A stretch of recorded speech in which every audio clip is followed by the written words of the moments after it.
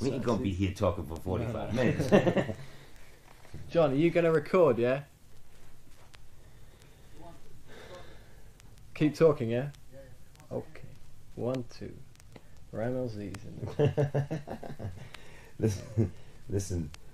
I'm gonna see if I can get some of those damn mics. Yeah, they look that tough, would be great. Yeah. Is that all right? That would be really great. Is it recording, John? Yep. Okay. Oh, no, geez, I better check. Check it, man. We don't want to I have lose it it. already. My nimble fingers. Inside. I hope you're in the dome there, Rammell. Oh, I'm here. You're in the dome, yeah. I'm in there. That's cool, probably yeah? probably about a yard. Yeah. I'm on your skateboard upstairs. All right, You hear all me right. on the roof. Nice one.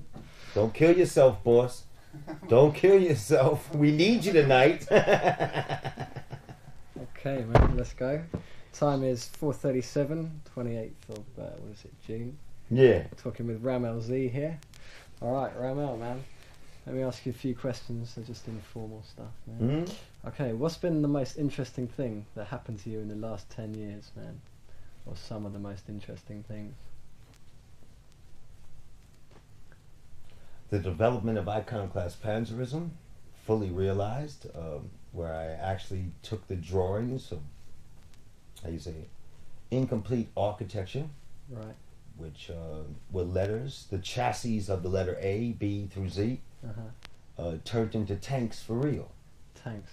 When you design a car, you design a chassis out of clay, right, for a car. But what I did was I designed a chassis of a letter out of clay, but I put missiles on it, wheels on it, Right. wings on it, Right. and I even ship it through a wind tunnel. Right. The wind Why tunnel. do you put missiles and things on it? Because in graffiti in 1990, there was a lecture given where in the 70s we would put arrows on those letters. Right. We discussed many presidents like Lee, Gandhi, people like that. We discussed the trains are a big book. Right. They are flying through a wind tunnel. Wind is, as pressure is going backwards against any train that's going forward. Right. So you design the wings, or the dream of the wings, or the dream of the arrows, becoming more aerodynamic. Right. And when an arrow, a directional symbol, a symbol of direction, turns into a missile, you're no longer directing your emotions, and the style changes into a tank from wild style, or burner. If you know wild style, then there's burner style, which has 2 or 3 arrows on it. Then there's guerrilla style, which has 3 or 4 arrows on each letter. And then there's wizard style that has 4 or 5, 6 more arrows. And then they start to lock down, and they start to turn on you. They're no longer direction symbols, just simple triangle with a rectangle behind it.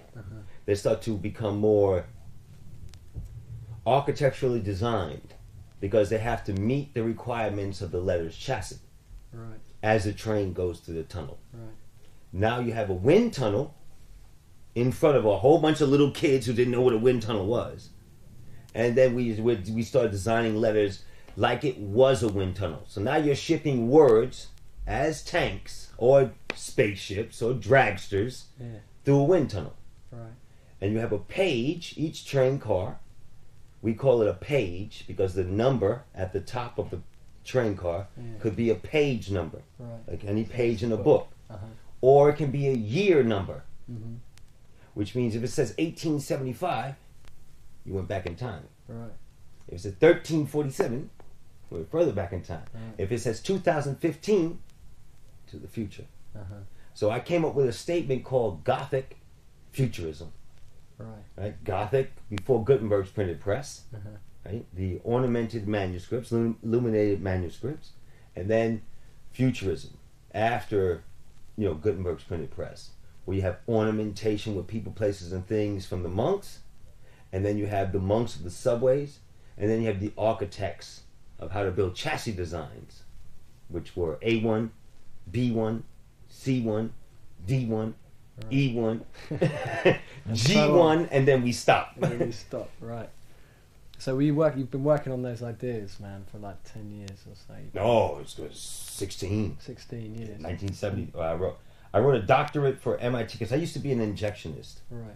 I used to work for oil tankers, and I was a glue expert. I know 400 different types of glue. Yeah. I would inject them into 5-pound screws with a big, gigantic 20-foot needle. Shit. You know, and I would X-ray a screw to see if there was a fissure inside the screw. Right. I would develop a certain math to fill that fissure. We would freeze a room this size, freeze it 260 degrees below zero. Right, absolute zero, of course. Yeah. Right, we freeze the room and then we inject this hot glue into it, and you X-ray the screw again to see if it was filled. Right. Then you fry the room at about 115 degrees, and you put more glue inside the hole, and then you X-ray it again to see if it was filled. When you screwed it on top of an oil tanker, it prevented static fire. Right. I see. Safety. That's what I used to do. No way. That's crazy. Yeah, it's a place called Marine Moisture Control. Right. And we controlled the moisture in the screws for the barnacles not to stick to it, and all the other wind and the salt and all the iodine in the air and gold and everything eats away everything, right? Yeah. Technological. Except technocrat. I'm a technocrat. All right. Let's jump over a bit, man. Tell us. This is going to sound pretty basic, but tell us. You used to write graffiti. No. You didn't write graffiti. No. No, not on the trains. You've No. been working on it in your own style on canvases and stuff. No, I wrote on the trains, but I didn't write graffiti on the trains. Right. And what did you write on the train? I wrote Gothic Futurism. Oh, right. The same thing. Right. See, the word graffiti was given from society to the people who were too young to explain themselves. Right. When we read this word in the dictionary, we understood it meant scribble scrabble. Right. Now, how can you have a military? You see, we were gangsters, right? We were gang club. How can a group of people who are organized have written scribble scrabble? I mean, we weren't taught to write scribble scrabble when we were 4 and 5 years old. I mean, that's scribble scrabble to me, the normal written letter. But when you do blockbusters like on that Aki box, whatever the hell it's called, you can read those symbols. Now, society called us graffiti when we wrote symbols that had some flamboyancy to it, which means, in the dictionary, graffiti means scratching, illegible writing, unillegible writing, right? But we had something called the military unreadable, militarily the unreadable, which were tank styles. Tank style. Now, if you can develop a military to something that can't possibly, fit the bill of society, so they title you off. Yeah, graffiti. Right? Yeah. When you look at, now there's this thing in New York called scratchiti, where that's even more graffiti than what we did on the trains. Because now they're doing what they did as hieroglyphics, about in the Cro-Magnon days. They're taking a razor blade or a rock and they're scratching into the window. No style can ever develop from this. See? So from from 72 to 81, an entire repertoire of styles were developed. And I named them burners, grillers. They all came from wild style. Phase 2 was the inventor of wild style. Burners, grillers, wizards. Then it goes to tank style. So you can't actually... It's hard for the government to believe that in the dark you developed something so complete that and then you came up with wind tunnel. You can't possibly do that. Now, they were taking the trains from the IRTs, from the BMTs and the INDs, and they were switching them around. So if you wrote your name on an IRT train, number 2, right, it goes express. Wind tunnel, right? Going very fast, about 35 miles an hour, your name is riding down those tracks, right? Right? And I ride on the double R train on express. It's going about 35 miles an hour, right? But we don't like each other. So we don't ever want to ride on the same train line, right? Okay. And the transit system takes those 2 train cars, not knowing what they're doing, and they switch them up and they're both on the same train. Now I'm going to beat your ass. So they didn't plan it, but it's an unplanned war. That is a war. That is a war. That's graffiti. And there's a better word for it. I call it Gothic Futurism. Okay. What was the reaction of, because you touched onto the fine art world, people like Basquiat and Keith Haring. What was their reaction to your Gothic Futurism, man? Did you discuss ideas of that with them? No, I was brought to New York City to interrogate Jean Michel. Yeah, what happened with that, man? I did a painting. Matter of fact, I did 3 paintings. Jean Michel made a bet with me for $5,000 that he could do what I could do, and I couldn't do what he could do. Right. And I said, oh yeah, you got all that stupid fucking money sitting on the table. Here's $5 grand. I put 3 canvases. It was about 4 by 5 foot canvases. So I did an old Italian style, because I'm half Italian. I did an old Italian style of graffiti. Something you learn in books, because that's what Jean Michel. He's not a dream artist. Yeah. He's a book. Yeah, he read a lot. You know, a sponge for a brain. He absorbed. Yeah. My genius loci is natural. I put out. I don't take in. You see, I block it. I'm a militant. I don't take in. I'm a Puritan. I don't take in. I put out from what the genetic code speaks from me. Right. Where he would take in, and they called him the best graffiti writer for the first 4 years of his art career. And Fat Five Freddy had brought me into New York City to stop this man from being known as one of the best graffiti writers. Now, I'm contradicting myself because I hate the word graffiti. Yeah. But if Jean Michel would have, if I wasn't to attack him, there wouldn't have been a change for him to become a pop artist. He would have still been called a graffiti artist. But representing us, all 10,000 of us, as him being the best.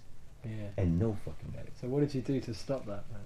I interrogated him. I asked him questions. I said, figured out that he was book smart. Yeah. I found that all he did was write on walls. He never ever touched a train. Neither did Keith Haring. Never did they ever touch a train. Now you're not a monk now. You have to be a monk. And a monk writes on a page. Doesn't write on a wall. And they didn't understand that. Yeah. And society then switched it up and called him a popular artist. Yeah. Simply because the 3 paintings that I did paint to win this bet, and I won. You won the bet? Oh, yes, I did. I painted. He paid you? I painted. No, yeah, he paid me and didn't like it neither. He threw a punch at me too, and I kissed him on it. Yeah. The 3 paintings were done. I didn't bring any of my magazines neither. My theses. I didn't bring anything. His gallery owner, Anina Noze, is 100 Prince Street in New York City, sold my 3 paintings as his work, and told, with 2 collectors that bought it, told it to me and John in front of both of our faces, Jean Michel, this is the best work you ever did. Really? He looked at me, I said, give me my money. And she said, what are you talking about? I said, you just sold my 3 paintings. We made a bet that he couldn't do what I could do, and I can do what he does better, and you just proved it. Shit, man, what was his reaction? He threw a punch at me, I caught it, and kissed it. Yeah, and he gave you your money. And he gave me my money. What did you do the 3 paintings of, man? I took I said, give me my paintings, because she already shipped them. Yeah. She already shipped them. It was in South Carolina. Yeah. She already shipped them. Really? So they had to come back. They stole a sculpture of mine, you know, to replace, because what happened was she wrecked her reputation by selling. Yeah, she didn't know what she was on about, man. No, and she didn't know me and him made a bet, and she didn't know that I could beat the boy at what he was doing. Many people can do that shit. Yeah. So he was beaten, and it just made him look extremely unintellectual. It made him look like a gray matter sponge. Right. You know, and where real genius loci do not sponge up. They give off. We do not absorb. We squeeze and drain. You know? Yeah. And he didn't like that. And she didn't like it. And she started spreading rumor. I tried to rape her daughter, and they stole her sculpture. And, shit, man. You know?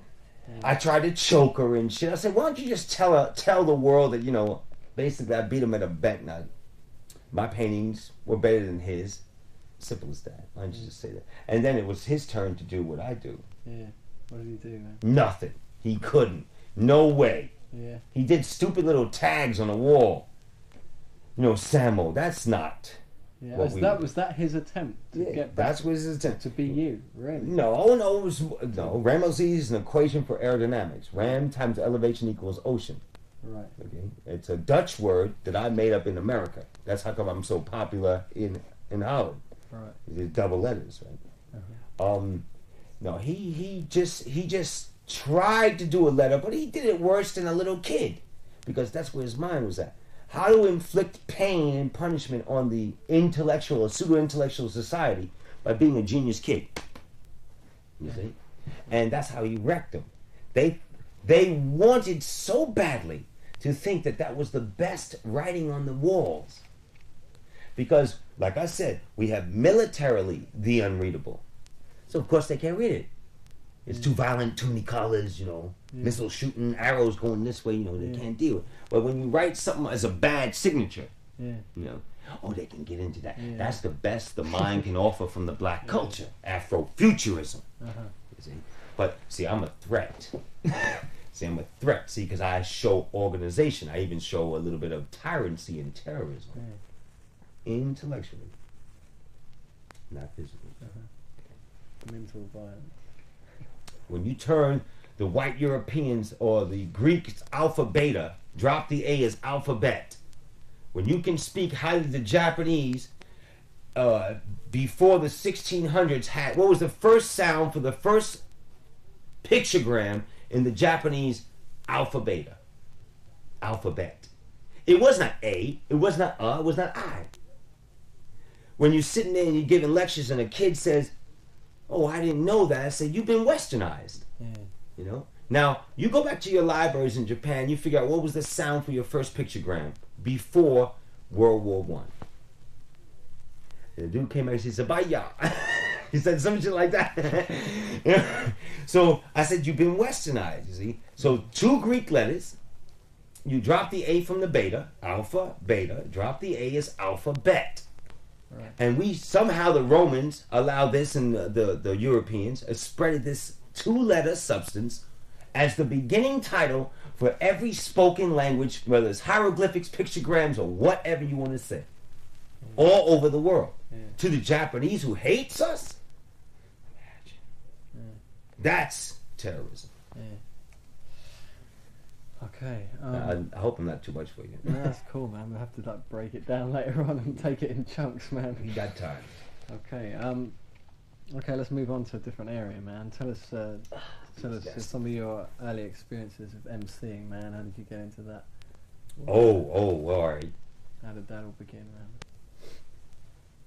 75, I would guess. 74, 75. I started rhyming with a guy named Shockdell, SHOCKDLL, and he used to call himself Grandsire Shockdell. A couple of years younger than me. I saw him in a park rhyming, and my brother had just started teaching me breakdancing. My younger brother, as a matter of fact. Let me see if I can remember that shit now. We'd be rhyming to a song called To Be Real, and I would do a thing called Gangsta Duck, which you've already heard, I think. I heard that. That was we kept on rhyming together, and we'd go to PAL centers, the police athletic leagues, and it would always be under the police station or in the bottom of a project, and they would let you, sell tickets, and bands would go up against each other. Explosion Disco, and I was from Stimulation Assassination. I had 16 people down with a crew because I was a gang leader at the time. Right. And then you rhyme and there'd be bullets flying. If you didn't like it, you get off the mic. If you did like it, you keep rhyming and you be a part of the excitement. You get some pussy the next night. Because the girls loved it to see that you wouldn't stop when the motherfuckers were shooting. Yeah. They loved it. Made that pussy tight. You don't need to print that. Besides that, somewhere around 76, I went to jail for a couple of years, and when I got out, I was more schooled in this thing called 5% Nation. I became a divine god in the 5% Nation. I had known my 1 to 10, my 1 to 40. I came with my own theses of 1 to 720 degrees of a cipher, which is 2 ciphers. 360 and 360, 720, right? 2 more 360s is 1440 degrees of science. Right. So that made me a divine god in a gang culture. So I had written up all my science, and I went to a place called Stank Park in New York, where you had a congregation of all of these people, and they'd surround you in a cipher. You'd have a bishop on the outside of the cipher who was higher than the divine god because he was older. He'd stand behind it. It'd be 12 people in the cipher, and you'd be in the middle, number 13. The bishop would go to the next person, and it'd be like a clock. And you have to answer every time you went to the next person, this person had to, hit you with a question, ask you a question, AXE, you a question, because he knew that if he didn't do that, the bishop was going to hit him in his back. Right. So he had to do it to you before he got hit. Right. So now you got a different type of school. It's not violent, but I've been cut because if I didn't answer the question right, the bishop would say hit him, and I get hit, and I had to defend myself, right? And then the bishop would move to the next person and score all the way around. Right. Yeah, so that's my answer for you, boss. All right. Cool.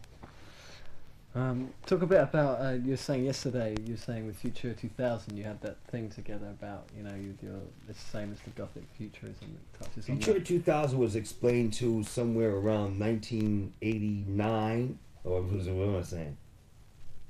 1987. I told him that your mechanism formation, according to my theses, is futurist mechanism, and magnification is 2000. 2000. Right. So you're drawing my tanks, and instead of doing it in the blue shift, you're doing it in the red shift, if you know anything about space calculation. Oh, I don't know. It's quantum physics. There's a blue shift and a red shift of time in space. Right? And when you magnify the blue shift, you get a tank, very, very small. It looks like a dot, because you're like God looking through a microscope. I explained this to him. And we see the exhaust that he's painting. Right. So Future is old paintings. I called him the master mapper. He did maps of mechanisms that were magnified 2,000 times. 2000 times.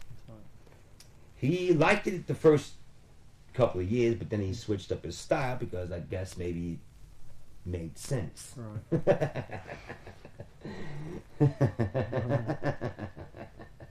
So who are you still friends with from the names? I have no friends. Don't know the friends left, I have no friends. No. The only friend I have is my damn girlfriend. Really? Yeah. Only one left. Yeah. How long have you been with her? How long have I been with that damn girl? 7 years, 8 years. Oh yeah, I'm married already. Yeah. All right. Common law wife. How old are you? If it's not a rude question. How old are you? Me? Yeah. How old am I? Goddammit. Oh, 34. 34. Yeah, I'll be 35 December. I forgot about that. That's all that goddamn glue in my brain, boss. Word. All right, man. You know that there's a photograph in Subway Art, man. A photo of you standing with someone. Holding a plastic cup. I think one of you is. Oh yeah, how about this? Yeah, I was wearing a white do-rag, right? And you're standing in front of that piece with I think there's a knock piece on the wall with a red character. It says "Out to Bomb." It's in Subway Art in the book, right? Hold on now. Was I standing with Tracy 168? I don't know who was a white guy in the picture. I think he's black, man. I think he's wearing like Phase 2, and there was another Puerto Rican dude sitting to was it 3 people in the picture or 2 people in the picture? I think there's 2. It's you and someone else, man. Alright, if it's 2 people in this guy, I think I know what you're talking about. It's a red piece that said war, and there's one character was right. That's Tracy 168. That's Tracy. Yeah, it's Tracy 168. Man. I remember this very much. Yeah. That was done on 14th Street and 9th Avenue in the Triangle Building. That was the first graffiti show where everybody really got together. Oh, that was a show. That photograph is at a show. Yeah. It was there. It looks like it's in someone's house or something, man.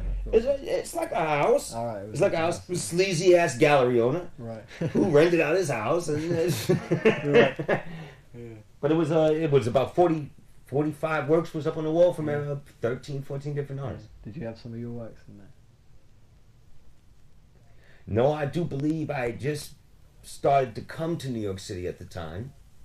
I was a model. I used to work for Wilhelmina. And I just started coming there, and they kept looking me up and down, and asking me my prices. And I was like, too expensive for them and shit like that. So how can I be too expensive when Futura and the rest of these guys' prices is higher than mine? But then they looked you up and down again. I wasn't culture orientated to what they thought the culture should look like. Right, yeah. Sorry, I have no intention of doing that. Yeah, cool. I don't think you should either. For anything, for anybody. Be who you are, wreck them, and then die. Yeah. Let's have a look, man. So, what happened to all those people that are in the scene? I don't want to use the word graffiti anymore, but for example, what happened to the graffiti writer Kid? Did you know Kid? There's 4 kids, boys. 4 kids. So which one you talking? I don't know, just the one who has the fat kid Hulk hearts and Star Wars. There's two kids like that now. Yeah. Alright, so hold on a second. Kid would be hanging. The one you talking about must have been hanging out with Duster. Yeah. Alright, he's probably up in the Bronx. I believe at Henry Chalfant's 50th birthday party I met him again. Mm-hmm. He's with Scene. Yeah. Scene, Scene, the tattoo artist, Scene. Yeah. Scene's doing tattoos now. Mm-hmm. Uh-huh. Very good too. Yeah. He likes to pinch you hard. He likes to stick the needle in. Yeah. Tell us about some of the other people around. What happened to Cap, man? You don't want me to talk about What happened to Cap?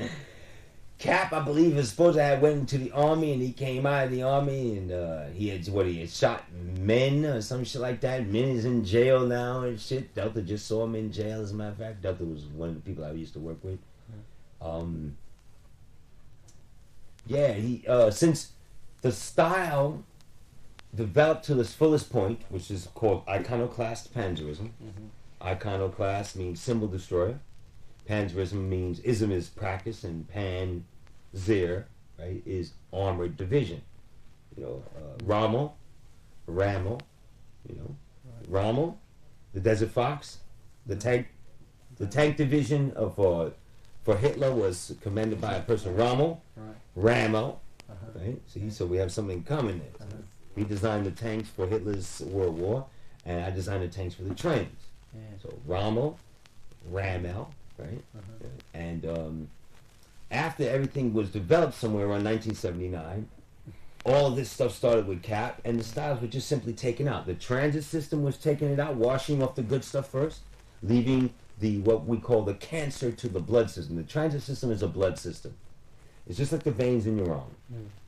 What BMTs over here, IMDs over here, IRTs over here, and they all flow with human beings we call information. It's like the superhighway, but it's under the ground. You know. And Cap wiped out most of the big time riders. I was more known as an assassin. I would only hit presidents. I would not ride on the train as a normal person would ride on the train. Normal person. What normal people? I would be hired to do these hits. Right. You know? And it'd be spray paint, be money, drugs, whatever, sex, whatever the fuck it was. And you'd hit. Cap would cross out the big time stuff like blockbusters, like, you know, Doze or Dondi or, you know, people like that. You know, big time whole cars. He never would cross out Lee though. You wouldn't cross Lee. He wouldn't cross out Lee. So you had this to worry about, plus you had the transit system crossing out and washing off all of the good stuff and letting the bad stuff become more and more dominant. Right. We called it a cancer. Right. We had assembled, I think it was 1983 with 83 was it? Yeah, it must have been 83. With a person called Richard Ravage, who was the chairman of the board of the MTA in New York. Yeah, Dick Ravage. Dick, there you go, right there. That's his name. Right? Yeah. And me, Ali, Lee wouldn't come, right? But me, Ali, Fat Freddy, Gandhi, Zephyr, 3 or 4 other motherfuckers was there. And we all read our papers off, and me and Ali teamed up on Ravage and shit because he wanted to play staff sergeant on us because he didn't like the way we were talking. Right. We were talking more for the development of our styles, and he's trying to get it to stop. We don't want it to stop. We want to develop it more because we had the knowledge of these wind tunnels. We were developing toys, man. You know, in the subways, when you were called a toy, you're supposed to be a bad artist. You're not good at all, right? But what ended up happening is that I ended up making toys. I ended up making toys. You see? You know, with the skateboard wheels and the wings and the missiles on it, right? Look at this D. So if it's subliminal.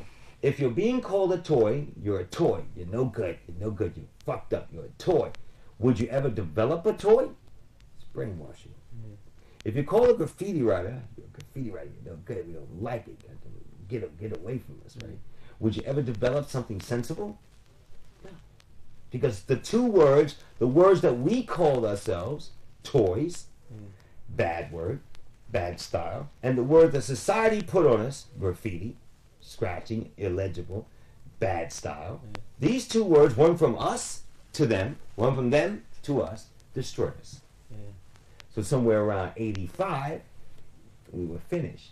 But see, if it wasn't for the tank style coming from the equation ram times elevation equals ocean, we would have still been very bad style, because there would have been no development. You would have had a lot of arrows, which are direction symbols, and they had no place to go. So if you got a lot of arrows locked down, now if you remember old Chinese thinking, an arrow was the first missile, the first rocket they used to do when they were doing Chinese fireworks. These are the same arrows we did in Wild Style. Very much like the arrows you see here. And they were filled with gunpowder. But they looked just like the Wild Style arrows we did on the train. If it had a curve, it was an emotional direction symbol. If it was straight, it was going to turn into a missile because it went down the wind tunnel. Architecture, right? Simple design.